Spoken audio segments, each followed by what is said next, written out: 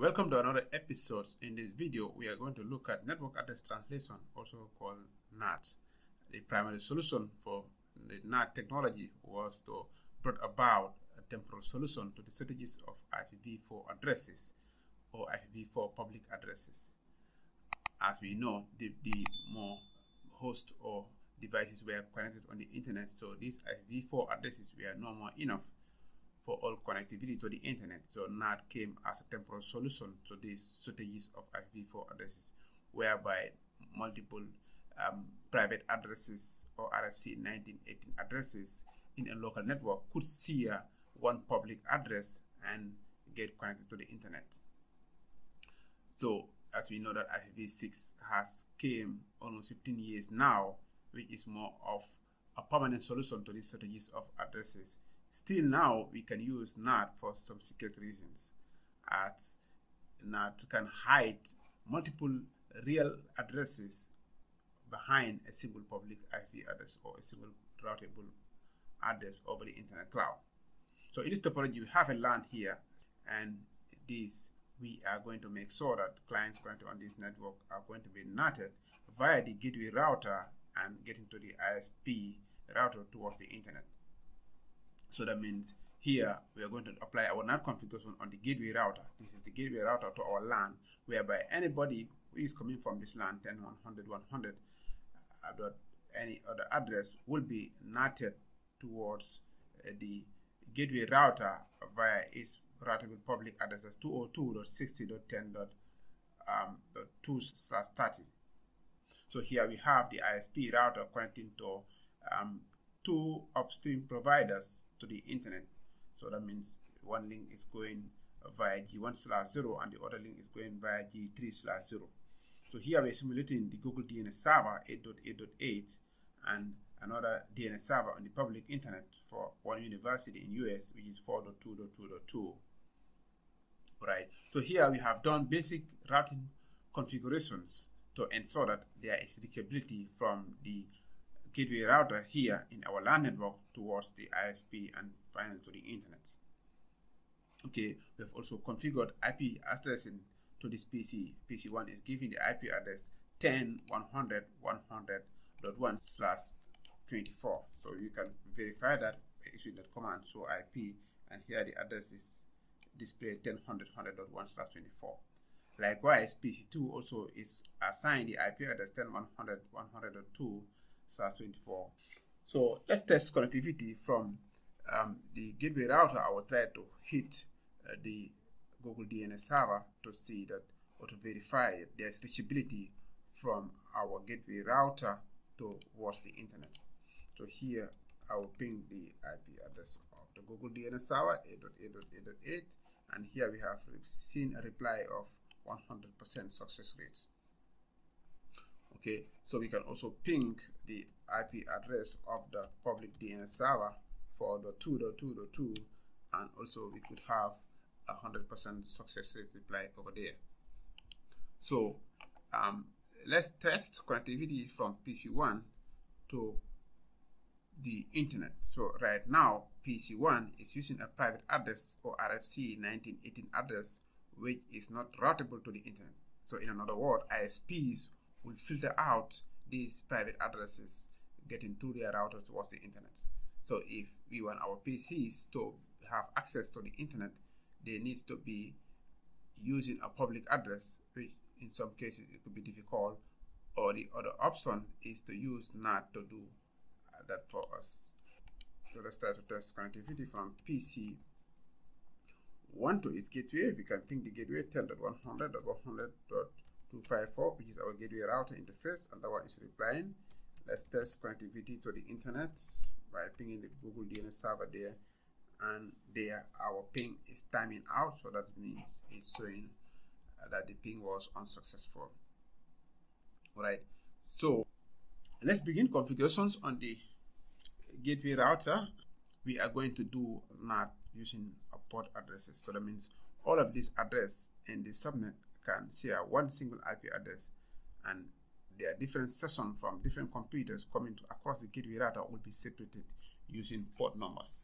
In the gateway router, I will jump right in there I will first of all configure the interfaces that are going to participate in NAT. So here, the interface FA0/0 is the interface facing our local network, it's the inside interface. So we're going to say that interface is going to do NAT inside. So that means we go to the interface FA0/0 IP NAT inside. So that tells the interface that you are doing NAT from the inside network.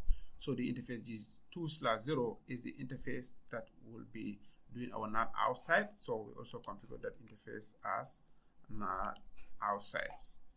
Interface gigabit 2/0 IP NAT outside. The next thing is we configured an access list. So access list, this is going to be a standard access list. I can choose 3 permit. The LAN network, that's 10.100, 100.0, and the wildcard mask there is 0.0.0.255. So the access list is configured. Next thing, we configure the NAT statement, IP NAT inside source list, 3 interface gigabit Ethernet 2/0, and we say overload. Okay, so let's exit that. Basically, that is the configuration for NAT. First of all, you identify your interfaces. That is the NAT inside and outside interfaces on the NAT device router. Create your access list. Okay, here we say access list 3 permit 10.100, 100.0. That's the LAN prefix that we want to NAT out. So you can see it's a /24. It has 254 addresses that can see one single address. And now we apply the NAT statements by indicating the NAT IP NAT inside source list, interface gigabit 2/0, and we say overload there to make sure that NAT is done on a port basis. So next, let's go back to our PC number 1, and test this connection that was failing before. We try to reach to the internet. We ping 8.8.8, and that was time out there. So we recall that command and do the ping again. Here we go. We can see a reply is going through. So that means now that PC1, which is having a real address of 10.100.100.1, is now getting all the way to the internet using a public address that we NAT here, which is 202.60.10.2/30. So if you go to that router, and we can display the NAT translation table, so we can see how the mapping was done. So to do that, we display the translation table. So IP NAT translations, and here we go. You can see it was an ICMP packet that was coming from the inside local address. So that means is the IP address from the LAN network 10.100.100.1, and that is the IP address in the local network, and it was NATed to the inside global address. So that is the interface G2/0 on the NAT device. When translated to the address that is configured on that interface, which is 202.60.10.2 with a port number 1024. Remember, the port numbers 0 to 1023 are the registered port numbers, and those are not meant for nothing. So above that port from 1024 all the way to 49151s could be used for the port allocation until that port numbers will be exhausted. It's a whole lot of port numbers to be used for different sessions that are coming up. Okay, so you can see that the PC1, which is having an entire local address of 10.100.100.1, was trying to access the internet.